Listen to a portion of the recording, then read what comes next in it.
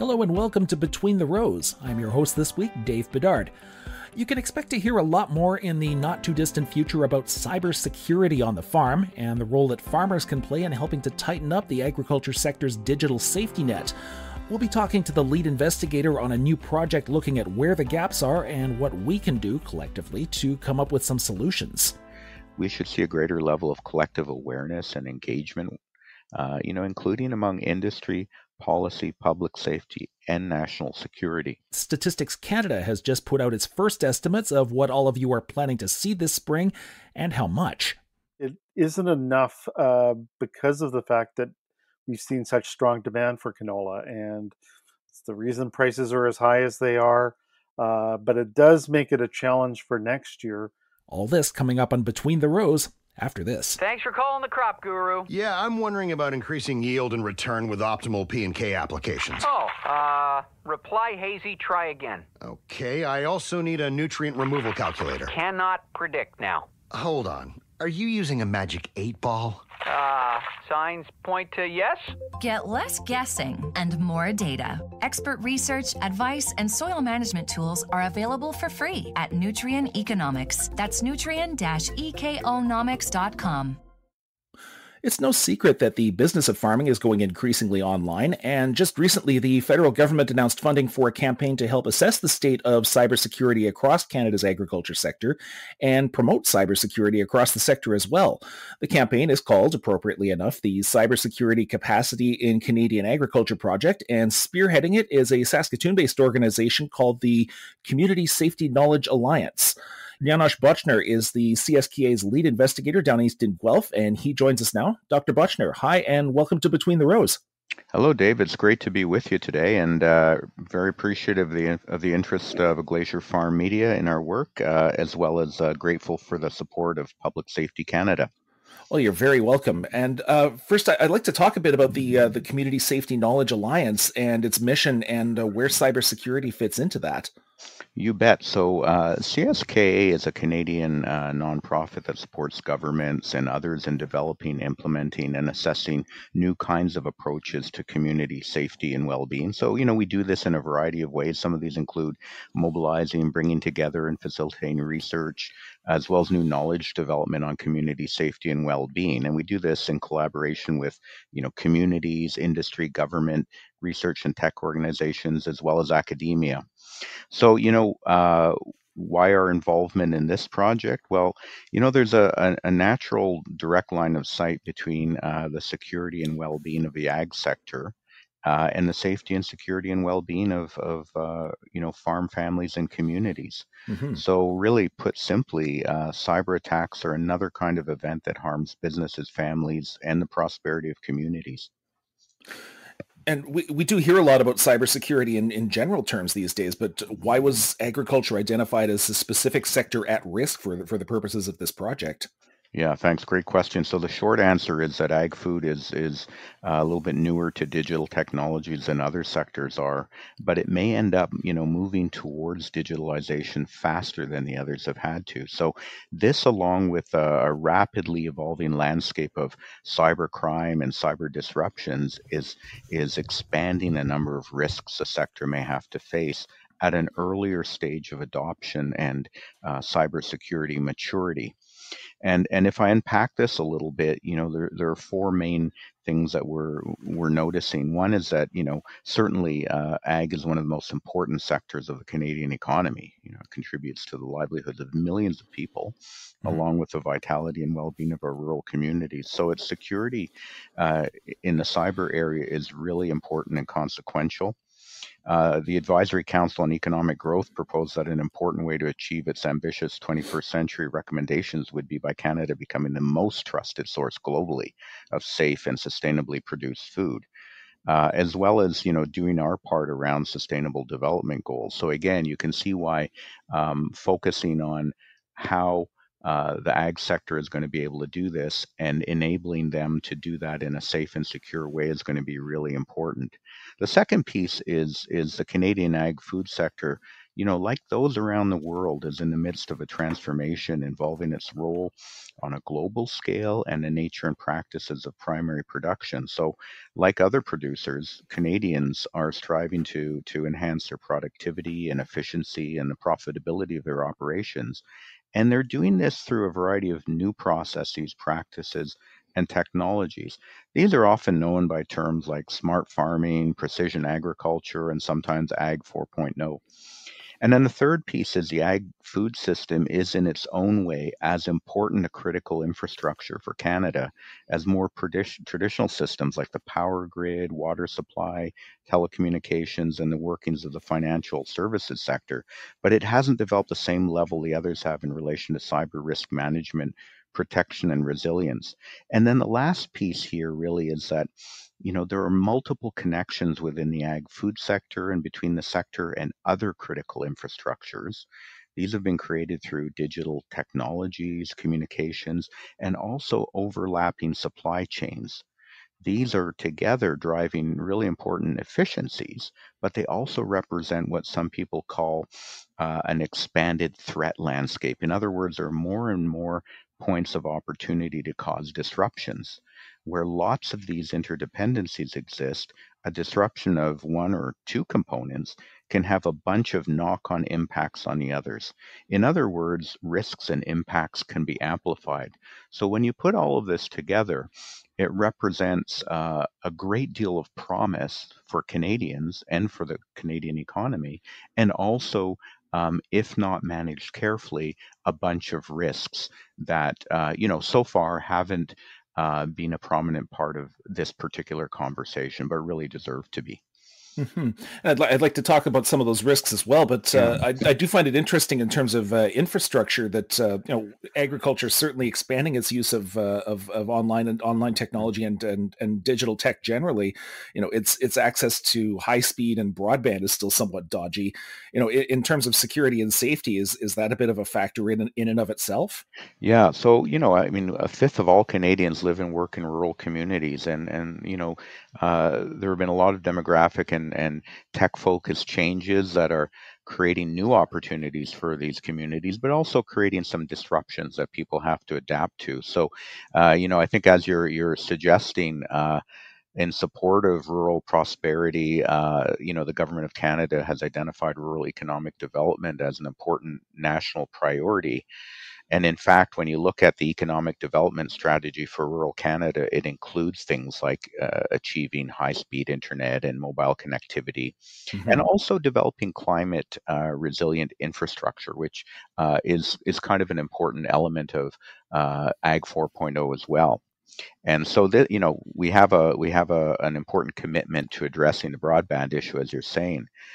If this is resolved as quickly as many hope, one of the things it could mean is an accelerated embrace of smart farming technologies. However, if these technologies are implemented too quickly without attention to how the various components fit together within a secure, farm-based cyber system, the result could be, what you might call smart farming that isn't always secure farming. Mm-hmm. And looking at the speed of adoption, you've said recently, as I recall, that Yeah. that it's getting tougher for operators to keep pace with the rate of change in terms of Mhm. the potential cybersecurity threats and vulnerabilities that are out there. I was wondering if you could expand a bit on that concern and what farmers need to be aware of. Yeah, well, first I'd say that farmers, by the nature of their work and their traditions, are really good risk managers. But increasingly, they've got a lot to juggle. Mm-hmm. So then, the nature, the number, and the intensity of cyber threats is evolving quickly across all sectors. These are moving beyond simple identity theft or data theft or ransomware attacks, although these are still very important, towards more sophisticated exploits that sometimes involve a combination of players, even including nation state actors. So if you think about the recent solar wind situation down in the US, a point of entry that compromised thousands of their government departments was through the system software they all purchased from a single vendor. It's still not clear exactly what the motivations were behind that exploit, and in fact, what that exploit might be up to. But it's likely that some exploits that we've already seen and that we're going to see in the future really could be about more than one thing. So, for example, hacks into farm-based systems that modify data can result in misleading information about livestock or crops. And that can serve a number of purposes. So it could be, about industrial espionage, disrupting inputs to control systems, or market manipulation, things like that. It could be about hacktivism. Could also be about international trade processes. And if you have things like that are combined with social media-based influence operations that make false claims about some aspect of the ag-food system, the results there could range from, derailed trade arrangement to critical supply chain interruptions. So what we're starting to see is that, increasingly, all sectors are facing the risk of these kinds of layered and more sophisticated exploits where they're not just one thing. They're not just about a bad guy stealing some data that they're going to then, sell on the black market. It could be about that, but it could also be in support of some other goals that we're less aware of in that moment. Mm-hmm. Now, you mentioned some examples there. What do we have any other examples of sort of the vulnerabilities of the ag sector specifically? Yeah, you bet. And I would say that what we plan to do is to start to investigate that with our project. There really hasn't been very much research on this topic to date, but what has been done is informative. I mean, for example, a recent set of case studies of the Finnish dairy industry concluded that a key issue for cybersecurity there was the lack of training for farm staff. Another was the lack of segregation between business computers and communications networks and home computers and communication networks. So, you can imagine a busy mom and pop operation. Both parents are also working other jobs. The kids are studying at home today, certainly, and they may all be using the same network to do their work, to surf the web, to communicate with their friends and family members, and also to operate their farm equipment and conduct their business. So that was something that they identified that's really a potential problem. There are other kinds of issues that were observed, including things like, network equipment and what people call network typology. In other words, how everything is kind of configured to work together on the farm. Really importantly, things like protection against malicious software or protecting endpoints. You think about how more and more farms are using things like wireless sensor networks. They're not always able to ensure that all of those different connected elements of their system have the safeguards that they need to be able to do the work they need to do in a safe and secure way. So that's really important. Other things are kind of simple, but really important as well. Sometimes, video feeds aren't focusing on the right things, or server cabinets can be exposed to moisture, dust, or, interruptions by wildlife and pests. So, when we think about this, we're thinking not always about malicious activities, but sometimes inadvertent things that can cause disruptions to how the system works. And of course, the biggest thing is always human error, whether it's an inadvertent mistake that someone makes by clicking on a malicious email, forgetting to do something that's going to safeguard the integrity of equipment, or, in some cases, maybe a disgruntled former worker attempts to sabotage something or sell some information to a third party. So these are some of the things that we're noticing. I guess, in addition to that, what we do know is that, as I suggested, dependencies on multiple data streams with multiple points of connectivity create openings and vulnerabilities to attack. Really importantly for any business is, not thinking enough about risk planning that also includes things like human error and what we could call cyber hygiene. So if we think about, farms are increasingly, corporatizing themselves, whether as a family corporation or some other corporation, just like any other business. cybersecurity needs to be considered as part of enterprise risk management. And traditionally, it's been difficult for most businesses to really start to shift their perspective and shift their culture to recognize the importance of this as kind of a C-suite set of activities and perspectives. Farms would be no different, but they're in some ways more vulnerable, and that's going to be a really important thing that they can do to start to think differently. Mm-hmm. Now, obviously, this project is still, or this campaign rather, is still in the relatively early stages. Yes. What do we know that we don't know relative to other sectors about cybersecurity and ag? Yeah, that's a really great question, Dave. And as I alluded to a few moments ago, I think one of the things that I don't think we have a really good handle on yet is the speed of adoption of smart farming technologies across the country, including data analytics services for decision support, as well as others. So, the ag food sector here covers a really broad range of producers. It's regionally diversified. If we take an example of dairy producers again, some may find advantages in transitioning to automated milking parlors. Others may find that the cost of entry right now for them is too high. Cattle producers may or may not move quickly to adopt wearable or implantable technology in their livestock. But by contrast, poultry operations and hog barns rely on environmental control systems for productivity and animal welfare. And we may see increasing integration between those and other farm-based technologies.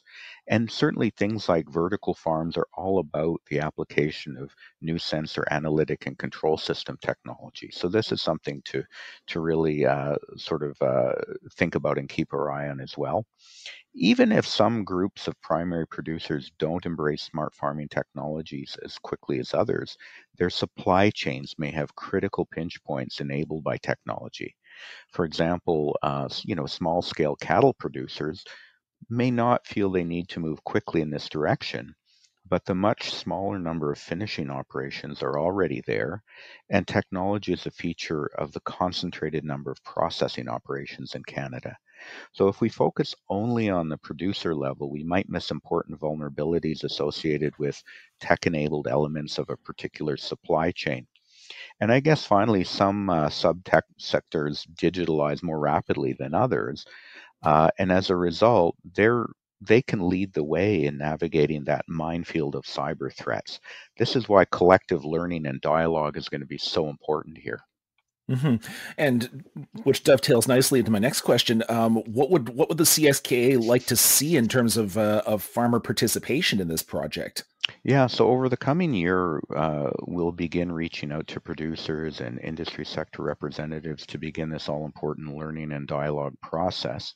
We're going to be taking a variety of approaches here, including direct engagement with the ag food sector through conversations, focus groups, and a survey, as well as ongoing collaboration to develop and assess a set of resources that they can use to strengthen their cybersecurity position. Speaking in a language that's meaningful to them, reflecting back their lived experience to them in ways that are understandable and accessible. Additionally, some of our great colleagues over at the University of Guelph's Food for Thought initiative will be releasing a nationwide survey shortly with Stratus Ag Research, and they're focusing on getting farmer perspectives about digital technology use and agri-food data governance with a bit about cybersecurity as well. So they're going to use their survey findings to inform the development of an app to help farmers monitor their ag devices to prevent hacking. And we have a nice working relationship with them over there. So both of our groups can work collaboratively to bring value to the Canadian ag food sector. At the end of the day, we hope farmers will feel welcome to participate in our learning and development process, and invite them to start thinking about what they want us to know and what they feel they need to know. We'll be reaching out in the next coming months for sure. Mm-hmm. And by the time this project and this campaign is complete, what can Canadian farmers hope to see coming out the other end of this? Yeah, so they'll see that they were engaged and listened to about their understandings and requirements related to cybersecurity. They'll see understandable, useful, non-technical resources were developed in consultation with them based on their needs. We should see a greater level of collective awareness and engagement, including among industry, policy, public safety, and national security. And then lastly, related to that, we should see momentum towards mutual aid, public-private dialogue to strengthen cybersecurity and resilience at both, local and national levels. We're really all in this together. And as I mentioned earlier, because um, increasingly these cyber exploits are about more than one thing and can involve nation state actors, it's about everybody working together, sharing knowledge and learnings, thinking from more of a collective defense perspective, and having dialogue, conversations, and cooperation between themselves, but also between other critical infrastructures, as well as public safety and national security actors. Those are the kinds of things that are going to build collective capacity and be more sustainable and more effective in the long term. Mm-hmm. And with all that in mind, I'm already feeling considerably less terrified than when you were listing off the the risks to the sector. We'll certainly be watching for more information and for more outreach from the CSKA in the very near future. Dr. Botschner, thank you very much for your time today. My great pleasure, Dave. Thanks so much for your interest, and I look forward to keeping you up to date as we go forward with this. Look forward to hearing more. Dr. Janos Botschner is the lead investigator with the Community Safety Knowledge Alliance in Guelph. You're listening to Between the Rows. I'm your host this week, Dave Bedard. Well, it's Tuesday afternoon as we speak, and Statistics Canada this morning released its first estimates for principal field crop areas for this spring. So where do Canadian grain markets go from here? That's why we've got Bruce Burnett, the Director of Weather and Markets for Glacier MarketsFarm on the line. Bruce, hi, and welcome back to Between the Rows. Good to be here.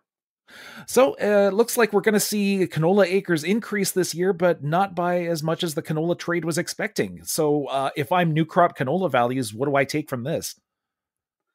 Well, certainly I think it's a concern because of the fact that the acreage only increased about 750,000 acres from last year to 21.5 million acres, which again is a lot of canola area.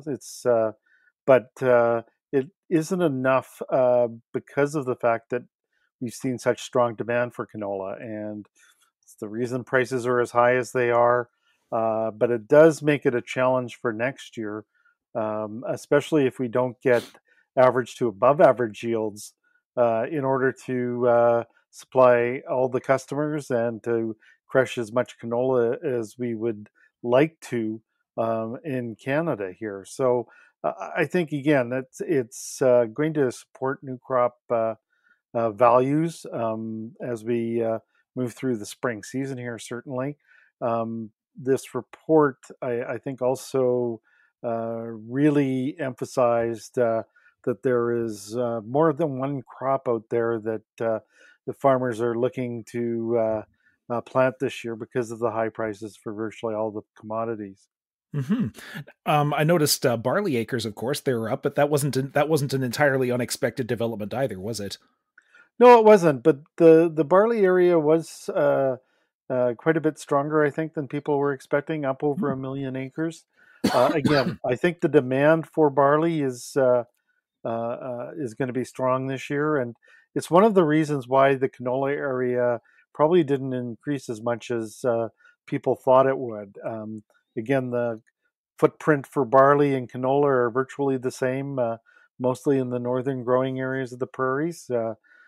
So basically, farmers have decided that they're going to plant barley as well as the canola, and that kept the canola area from increasing maybe even larger than it did. Mm-hmm. Now, I was interested to see there was a bit of an uptake in soybean acres as well. I mean, was that a surprise to anybody? Well, I think, again, soybeans have a unique advantage. First of all, again, they're an oilseed, so they've been priced relatively highly this year. And then if you combine that with the fact that doesn't require as much in the way of inputs. Certainly, nitrogen fertilizer, especially that has become quite costly this spring. It certainly gives the soybeans a bit of an advantage there in terms of the cost of production. So I think it was anticipated that we see an increase in the soybean area. So and we managed to pick up close to 300,000 acres across Canada. Mm-hmm. So unless we've got some new acres hidden under the couch cushions somewhere, well, which crops are going to take the hit this spring? Well, I think the crop that you saw the largest drop certainly was spring wheat. Yes. We're down about 8.8% from last year, and about 1.6 million acres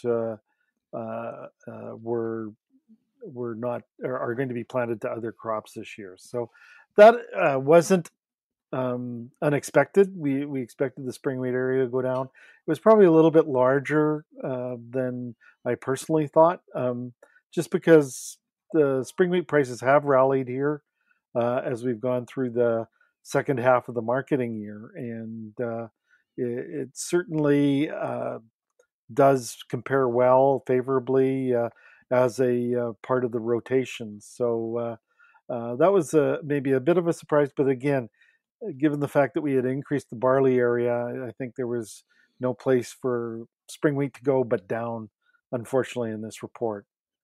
Did the grain trade really see it? I mean, you'd said though that it was a bit more than you would have expected. But was it sort of in line with what the grain trade had been seeing, or had been expecting rather? Yeah, it was pretty close to what people were expecting, probably on the low side of the estimates.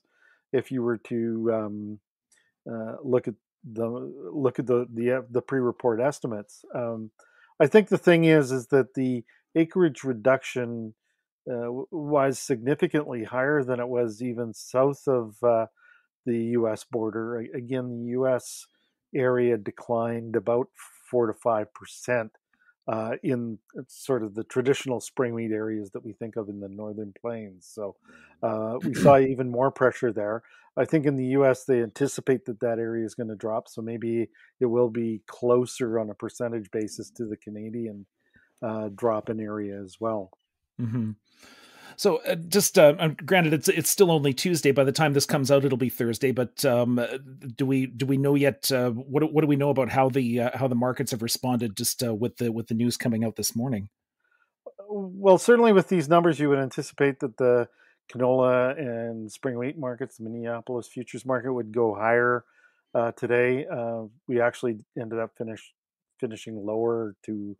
I would say wheat was a little bit more unchanged today.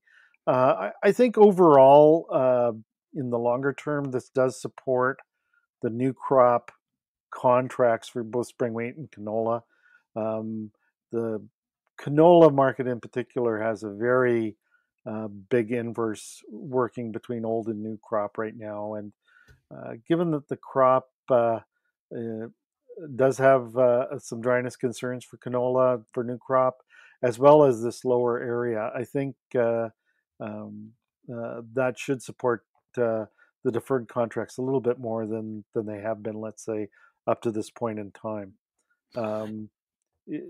With average yields, and if we do just plant this area that is forecast by Statistics Canada, we're going to have a very tough time in maintaining our exports anywhere close to what last year's exports were.